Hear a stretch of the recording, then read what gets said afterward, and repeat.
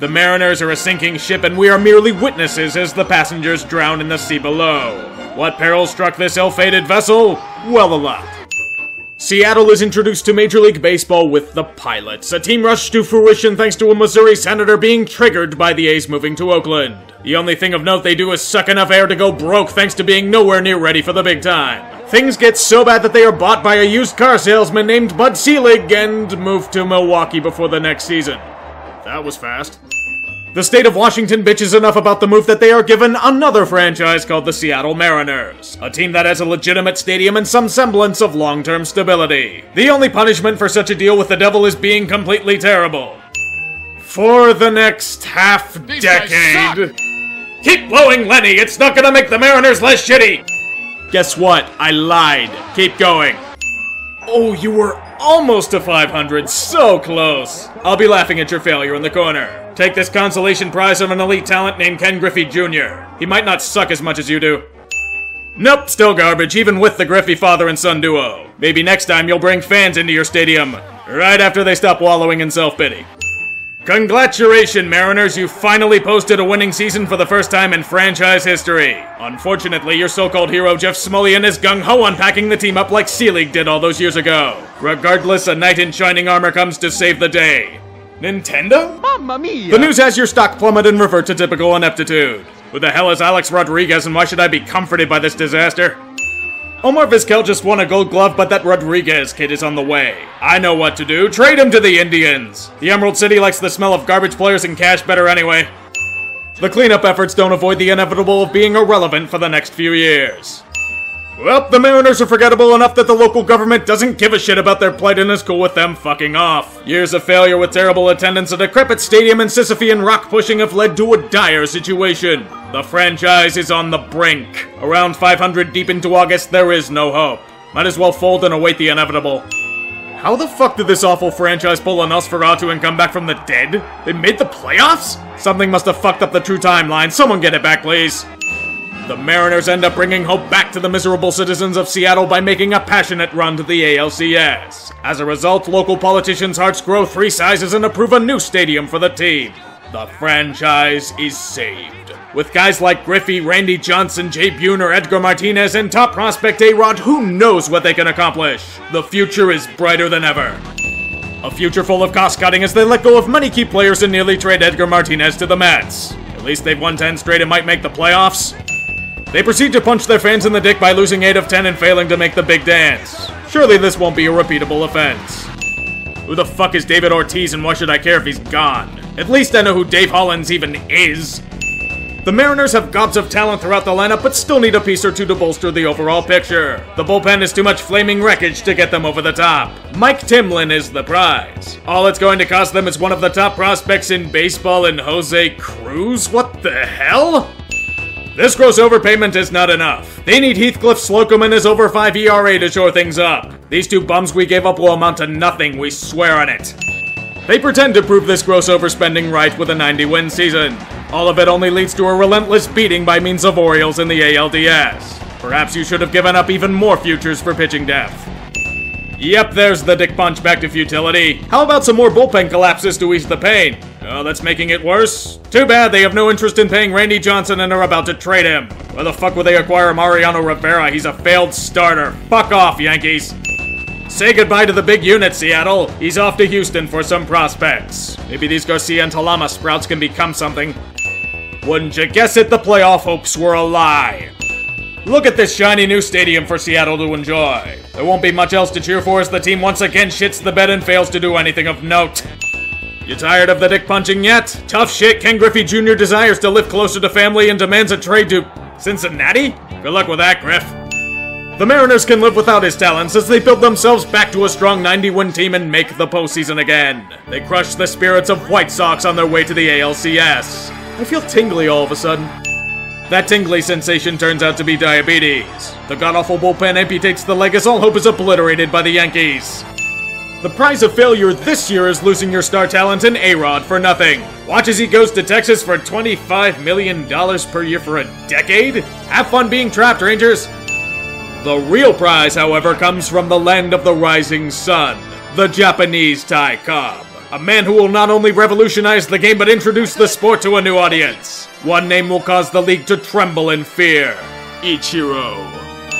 The Ichiro Shogunate wastes no time in committing wanton destruction across the baseball realm. A true juggernaut boasting the most talent in Mariner history. Ichiro performing as advertised, Brett Boone coming out of nowhere to be an all-star, Edgar Martinez still raking, the pitching depth is now a strength of the team. The bullpen isn't a total dumpster fire. 116 wins on the way to beautiful freedom. A record-breaking season full of this hope thing that Seattle knows little about. No need for baby steps, boys. Onward to your glorious future. They are once again death-starred by the evil empire. The best record in baseball's history, and you shit yourself so hard that you loop back over into a laughingstock in less than a week. Like seriously, you couldn't even make this into a series? God, you're pathetic. I hope you don't make it back here for another 20 years. Make Game 5 haunt you for an eternity. What a Farewell. pathetic display. For being utterly decimated, they sure rebuild quickly. The Mariners boast another strong season and are 3 games ahead of a tight AL West. They brought cups for their fans too. No pain this year. The protection was apparently red Solo Cups. The dick punching continues as Seattle reverts to pedestrian form, conveniently missing out on a playoff spot. 20-game winning streaks by Moneyball will do that. Lou Piniella puts his foot down. He's had enough of the organization's cheapness and commandeers his managerial ships for Tampa Bay. Being dumped for the goddamn Devil Rays. That's embarrassing. His more even-keeled replacement Bob Melvin leads the team, once again, to another strong start. A 7-game lead in their division should be enough motivation to get the team to add. Management is once again tied up in the back and does nothing at the deadline. Jeff Nelson has become an enemy of the people by criticizing our inactivity. He shall be sent to the Yankee Gulag. Take that, asshole. The Mariners, yes, punch their fans in the dick. They slide out of the playoff picture because Moneyball decided to keep happening. That shit's a fad, we're good there. Carlos Guillen is also a fad. He can go on to the Tigers where he becomes a core contributor to playoff teams. We also have this Mike Cameron thing that we can toss along with him. Great news, boys! Your contending window is slammed shut on your face! You're terrible again! No reason to pretend to like these old guys, get the fuck out of here! What has John Olerud done for me lately?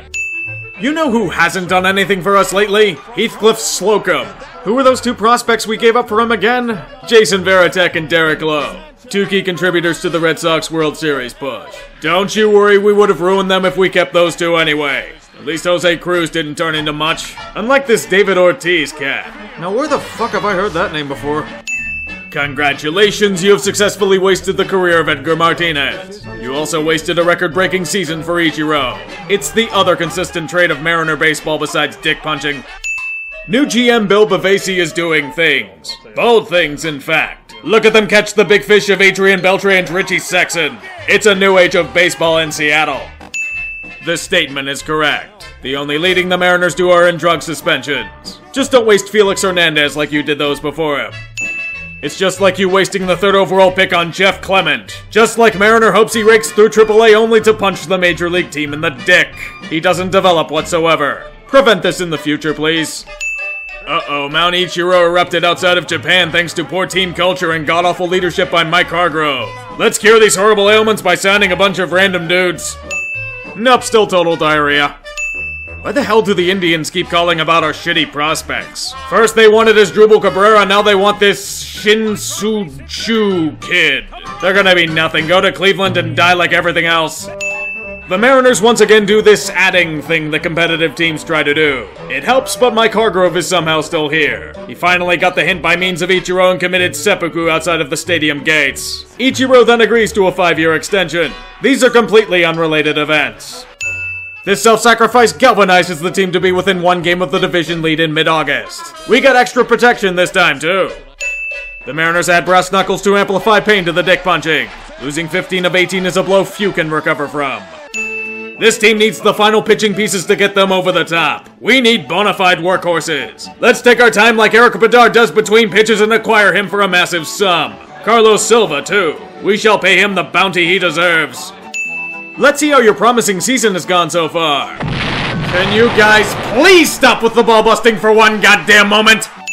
I remember Richie Sexson, the big bopper who was supposed to solidify first base. Turns out he declined rapidly and has become an immovable albatross who can neither hit nor field. We can fix this, just need a body bag and an unsuspecting car to throw into the ocean. He can lie next to the incompetent Bill Bavasi. What other chaff do we have to burn through? Jose Vidro? That dude sucks and we're paying him $8.5 million per year? How god-awful was Bavasi? The failure lasts all year long.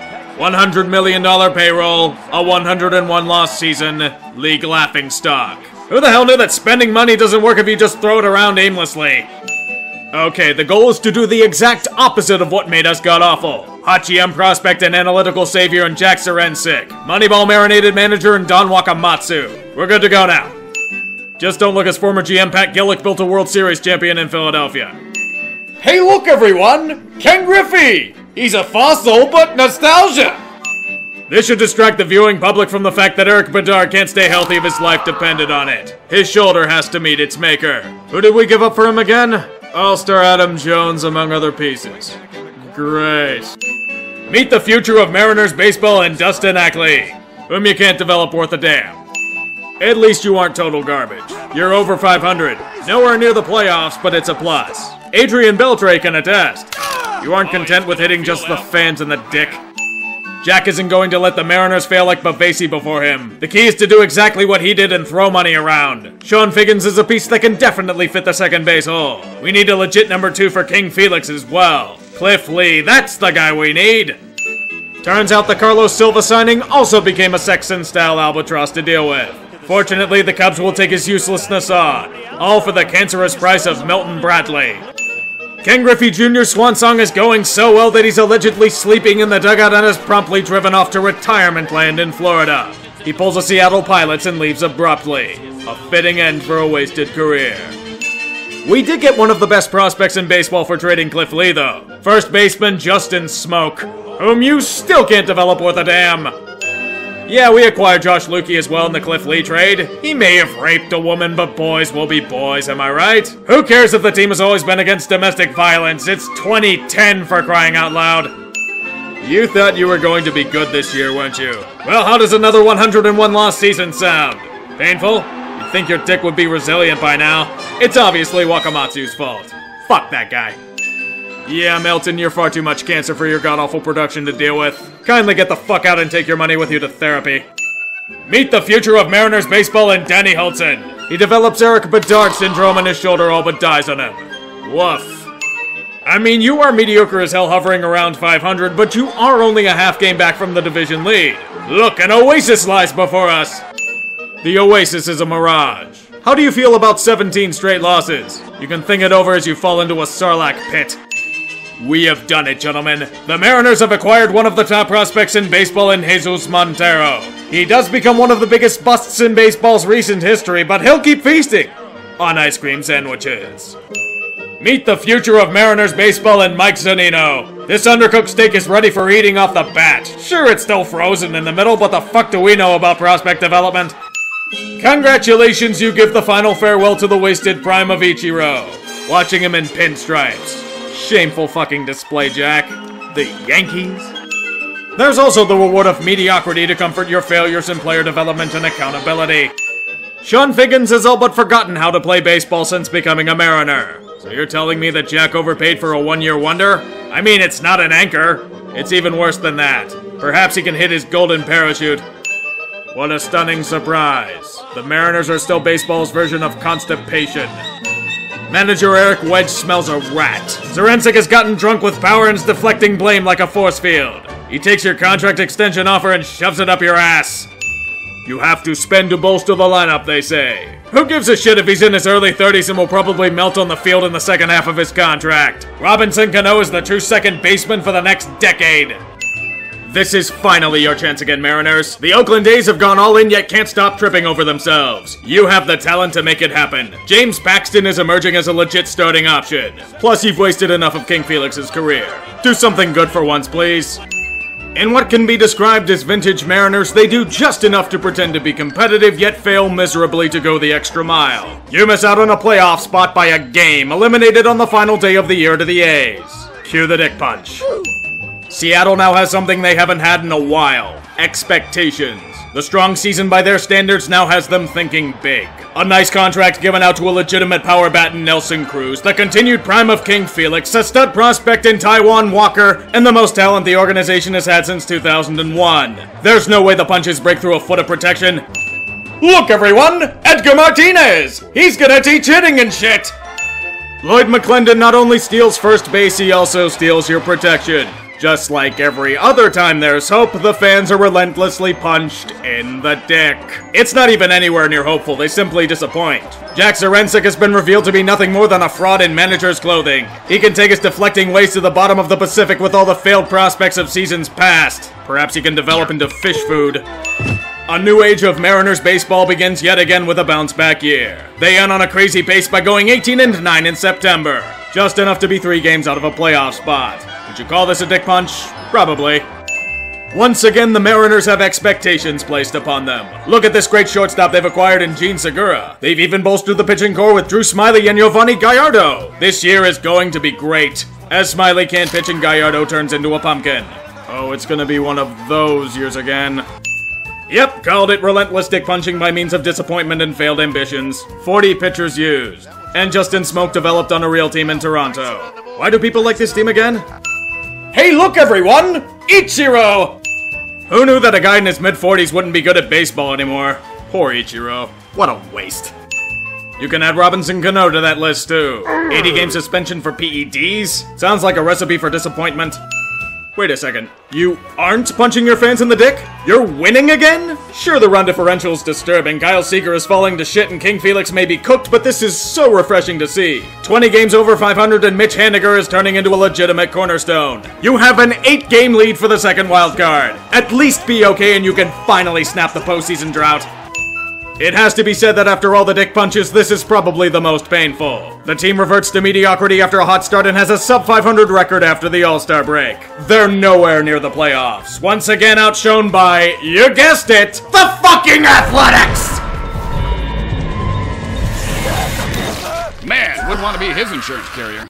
I mean, at least there's promise for next season, you say? I'm afraid I have bad news. They blew it up. They blew it to smithereens and patched everything with whatever they found. That's a dick punch in itself. It's time to be honest with ourselves. Was this franchise really worth saving? All of the wasted talent over the years, all of the disappointment, all of the failure. And for what? A hollow claim to a paper championship almost 20 years ago. Bravo. Maybe next time you can simply turn your fans into eunuchs so they won't have to feel pain. No wonder why Seattle gives more of a shit about the Sonics. And that team hasn't been around in a decade. Cameron into right field. Spencer. Yankees for the 4th year in a row have a date with the Fall Classic.